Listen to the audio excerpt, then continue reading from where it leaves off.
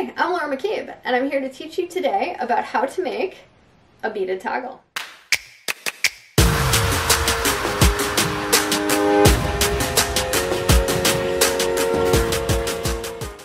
Okay, so I love toggle closures, and if you've done anything with me, you already know that. But I use them in a lot of my necklaces, a lot of my bracelets. They're a really nice closure to use. They're secure. I've had good luck with them in that regard. But also, they sort of create this continuity to the piece. They allow you to bring in the beads you've used in other parts of the necklace or the bracelet, and it kind of makes for a nice flow as opposed to using like a fabricated metal closure on it. So I'm going to teach you today how to do this.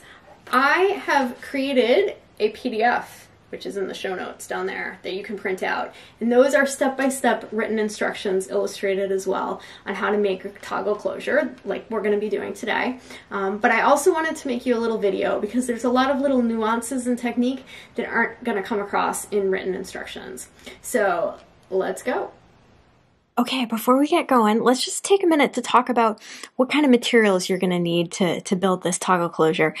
You're going to need cylinder beads, size 11, Japanese cylinder beads. I have two colors laid out because I actually kind of like doing my ring in one color and my bar in a different color. So, but if you're doing them the same, you only need one color. But I have my two colors here.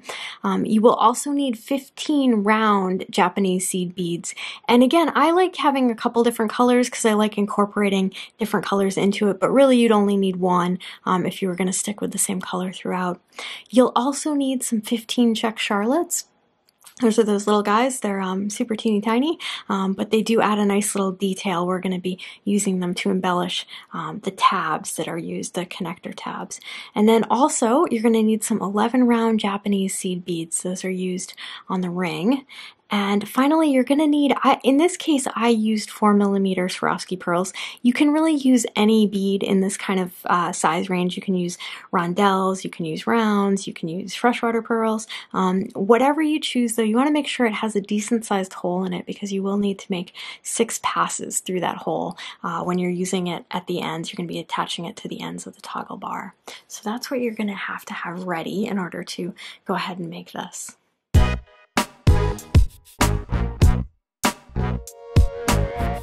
Okay, so let's start with the toggle ring part of the closure. What we're going to do is we're going to start off by stringing up our 15 round Japanese seed beads. So to do this, you can use any number really you like, but for the way I like to do them, 36 is the magic number. So I'm going to go ahead and string up 36 of these, and then I will come back and show you what we do next. Okay, so here we have our 36 15 rounds. What I'm going to do is I'm going to circle around and I'm going to go through just a couple of beads again to make a circle here. I don't recommend tying a knot when you do this, actually. I prefer just to circle through a couple of beads.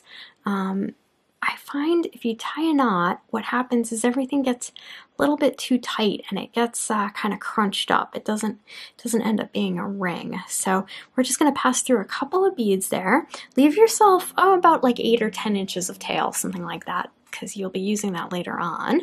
And you are just going to start peyote stitching with the 15 rounds. So I'm going to pick up a bead, skip the next bead, and go through the bead after that. And when you start off, you want to leave like a little bit of thread showing, like 2 to 3 beads of thread maybe, kind of about that much that you can see there that I have. It's going to be kind of sucked up as you peyote stitch. It will get pulled in. You're not going to have a gap there eventually.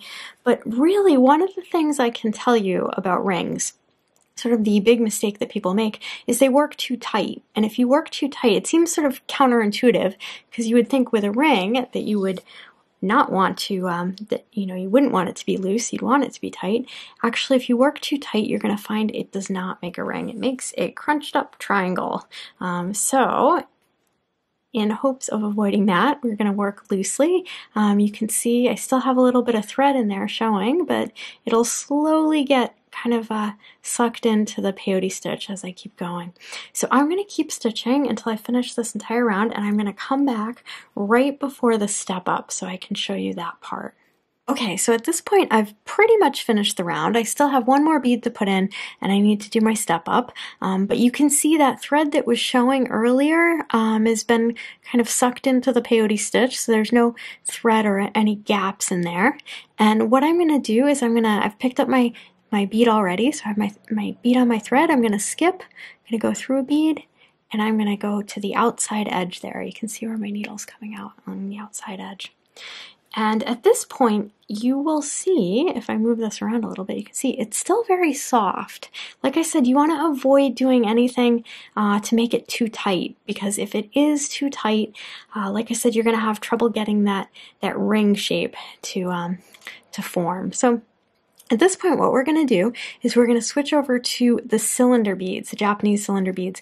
They're a little bit larger, and they're going to kind of cause the peyote stitch to flare out rather than go up and down in like a cylindrical shape. It's going to flare out a little bit. So it's just regular peyote here. So I'm just going to be adding these cylinders along this outside edge.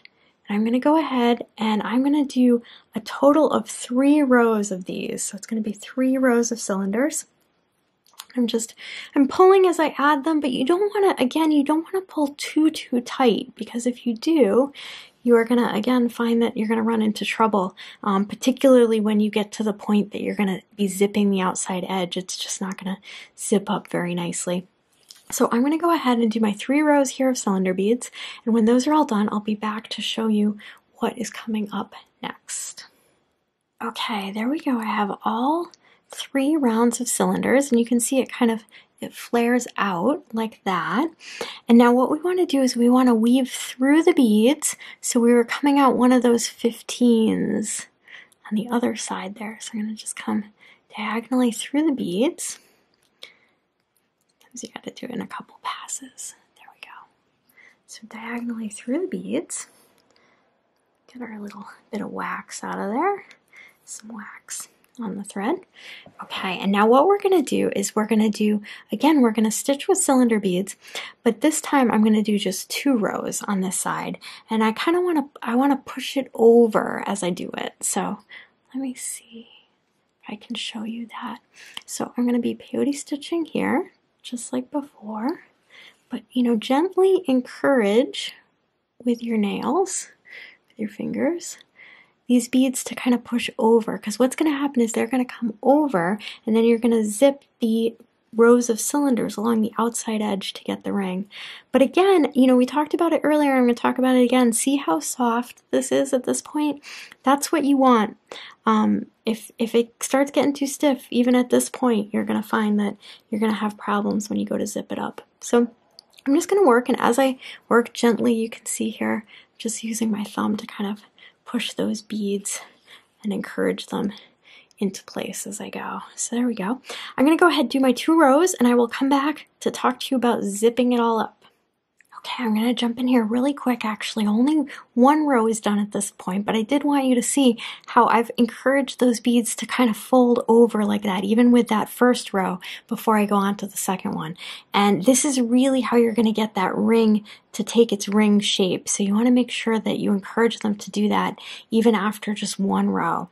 So off to do the second one. Okay, at this point now I have those 2 rows of cylinder beads. So those are all done. And you can see, again, I've sort of encouraged them to kind of fold over there so that zipping is going to be a little bit easier now that we're up to that point. But what I'm going to do before I zip it, I'm going to show you this. This is a great little trick. I'm going to take the tail thread here, and I'm going to actually just wind it off. Kind of treat your structure here like a bobbin. We're going to just wind that tail thread off. And so what that's going to do is, first of all, it will get rid of your tail thread. You don't have to weave it in later. But it also will sort of provide a little additional support to the ring structure. So it kind of does 2 things at the same time. But I'm just going to wind it all the way off before I go to zip everything up. And then you don't have to, like I said, you don't have to deal with half hitching that or getting rid of it. It'll just stay in there out of your way. So now that that's wound off, I'm going to come in and I'm going to zip these cylinder beads on either side together. So I'm going to just back and forth like this. I'm going to work my way all the way around until they're zipped all the way around the circle.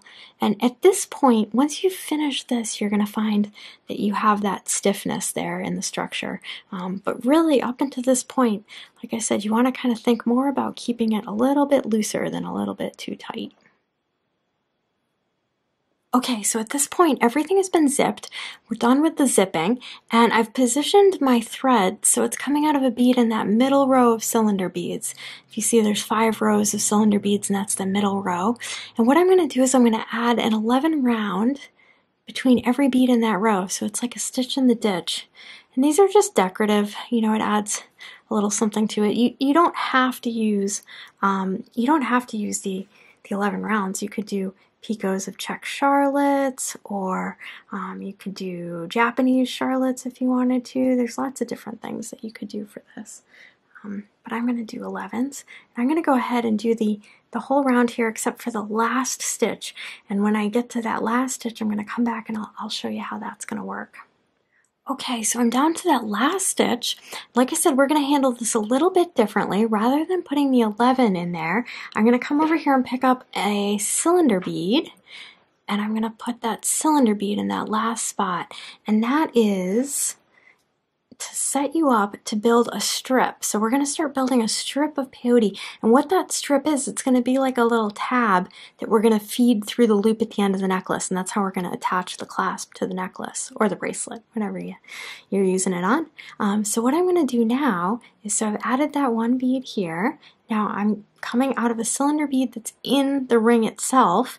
I'm going to pick up another cylinder bead, and I'm just going to go back through the one that I just added, right? Just like that. There we go. And then I'm going to do another one. So we're just going to start building this tab. It's 2 bead wide, even count peyote stitch. And we're going to build until we have a total of 20 rows. And the way that works is that's going to be 10 beads up each side. So that would be 20 rows altogether.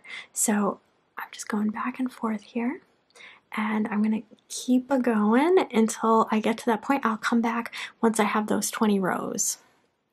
Okay, so here we have 20 rows. If you were to count up this side, there'd be 10 beads, and up that side there would be 10 beads as well. So that's our 20 rows.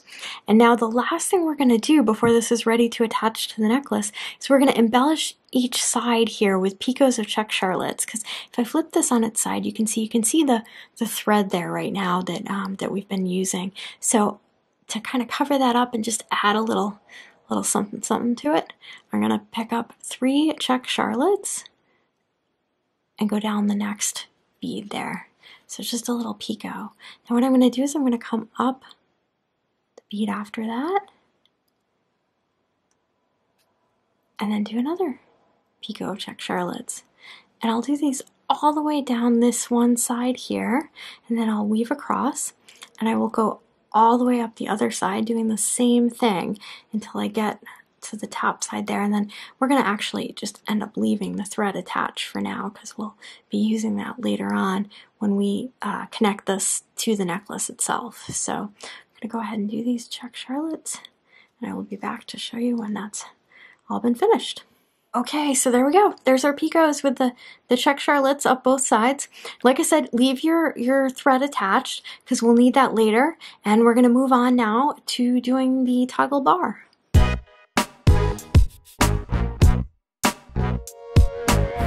Okay, so now we're ready to do the toggle bar part of the closure. And what I've done is, if you have a look here, you can see I've switched out my cylinder beads to a different color. I kind of like doing that sometimes, sort of mixing it up and doing the ring in one color and then the bar in a different color. It kind of gives you the opportunity to bring in more of the colors in your necklace as well, or your bracelet, if you're doing a bracelet.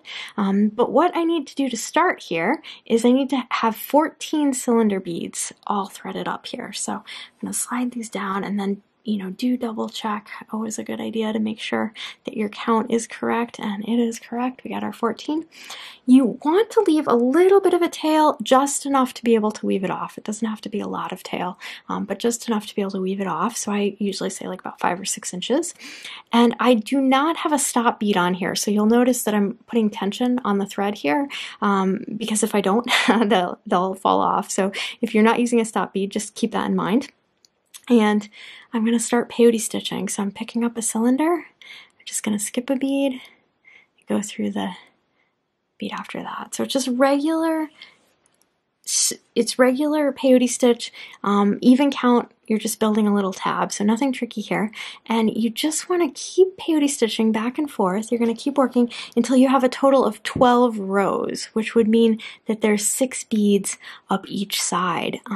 That's going to give us a little tab that we're going to roll and form into a bar. So I'm going to go ahead and keep beading here. I'll come back once I have my 12 rows for the peyote stitch.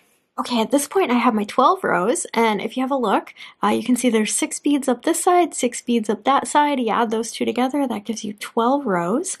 And it's time to roll this into a tube, and we're gonna zip it up to make a little bar. It's gonna be the toggle bar. So I'm just gonna literally zigzag back and forth from side to side, zip this all together from one end to the other. These little tubes are great for this kind of thing, for a toggle bar, but it's a nice beaded bead or a spacer. You can use them for a lot of different things. But you just want to make sure as you do it that you pull. You want everything to stay tight. And you'll also notice, if you look, my fingers right now are still pulling on that tail thread up there. The reason being is it's still, it's not secured. So in order to keep all the beads tight, I want to keep pulling on that. And I just want to show you here when we get to the end, it's a little trick I can show you. When you zip up this way, what you're going to find is when you get to the last bead, when you're coming out the end here, through, and then I can show you exactly what I'm talking about. These last 2 beads here, they're not connected. So if you look here, I can pull the tail. These 2 here are not connected. They're sort of separated here. So whenever I do this kind of a zip, what I do, just to make sure everything's nice and tight, is I'll go down that second bead there, just to kind of pull everything together.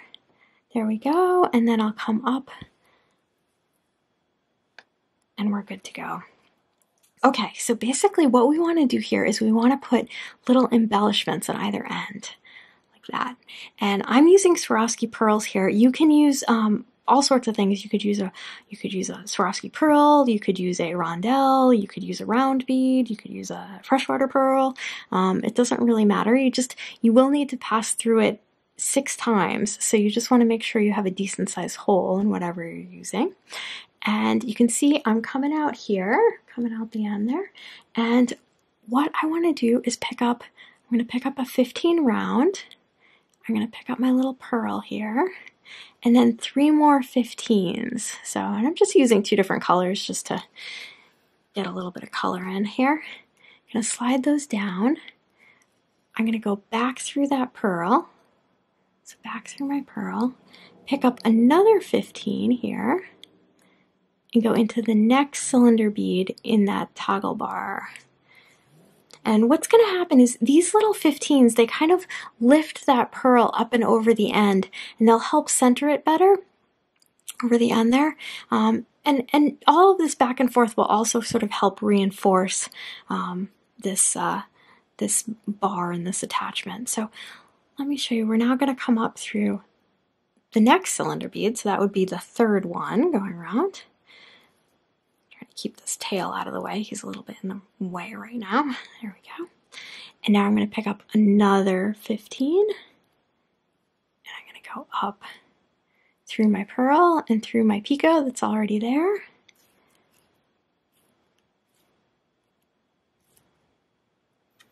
Through all those 3 beads in the picot. Back down through my pearl. When we get there.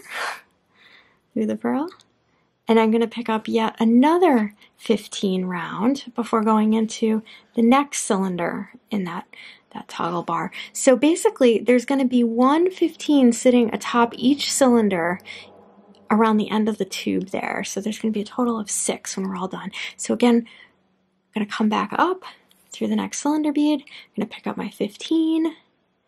I'm going to go through the pearl, through the picot, back down unscrew the pearl, pick up a 15, and then down into that 6th cylinder bead at the end. So I'm going to finish this up, and I'm also going to weave down to the other end and do the same thing at the other end, because we want both ends to have this little embellishment on the end. So if you go ahead and do that, I'll come back once that's all in place.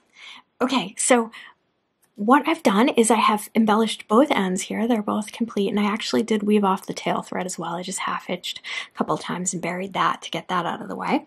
And I have now positioned my thread. So if the way I think of it is it's actually like 14 columns, because we had those 14 beads when we started our tab. So it's made 14 columns of peyote stitch. So what I've done is I've come out of a bead here, which I would consider the 6th column across. So I want my thread coming out there. What I'm going to do is I'm going to pick up just one cylinder bead here, and I'm going to go through the next bead in that row, which would be in the 8th column. So there we go through, and that'll sit nicely in there. It'll tuck right in there. There we go, and there's our little cylinder in there. Now we're going to use this as a starting point to, again, like we did with the ring, build that little strip of 2 bead wide. It's going to be 20 rows of even count peyote stitch, which is going to be the little tab that will feed through, and that's how we're going to attach this to the necklace or the bracelet, whatever we're going to be attaching it to. So I'm going to go ahead and continue until I have those 20 rows, and I will come back and we will talk about it a little bit more. There we have the 20 rows. So just like we did with the ring part of the closure, the toggle closure, we're gonna do those picots of the 15-0 check charlottes all the way up and down this little tab here. So again, like I did before, coming out of a bead, you're going to pick up your 3, and then you'll go down the next one. So we're going to do that up this side and then down the other side, and then I'll be back to show you the final result. Okay, there we go. I have finished both sides of those check charlotte embellishments, so it matches the ring that we did earlier. So there we go, I got both of them there. I also did leave the thread attached to the toggle bar there because we will need that when we're attaching it to the necklace. And I think what I'm going to do at this point is I'm going to go ahead and just show you how that attachment is going to work when you're ready to actually connect it to the piece.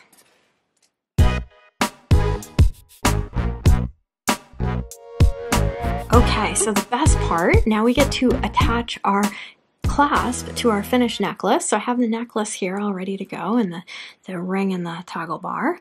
And what I'm going to do is, you can see when I made this necklace here, there's a loop of beads at the end, and that's what the tab is going to feed through, and that's how we're going to attach the closure here. So what I'm going to do is I'm going to attach the toggle ring first. I'm just going to pass through that loop.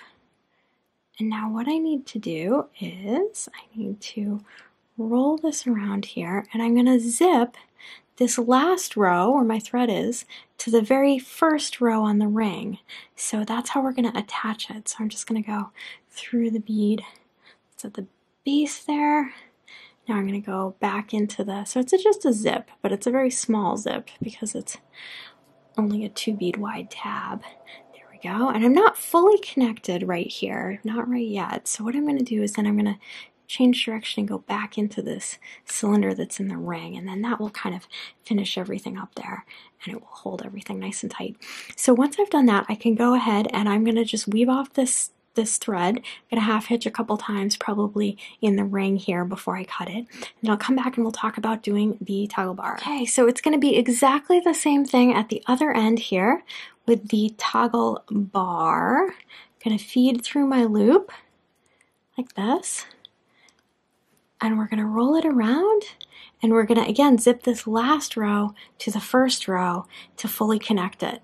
So then that will be woven off as well. You can weave off your thread. A lot of times I find it easier on this side to just weave off within the tab itself, because the bar is quite stiff. Trying to get the needle in and out of there and tie half hitches is just too difficult, really. So I'm going to go ahead and do that, and then I will be back and everything will be all done. Okay, all done. There we go. This makes just such a lovely closure. I think you'll find it quite a useful one. Allows you to incorporate all the colors within your piece into the closure mechanism itself. And I found in my experience that they really do stay closed. They're a very secure closure as well as a very attractive one. Thanks for joining me today for this tutorial on beaded toggles. Be well, stay safe, and bead on.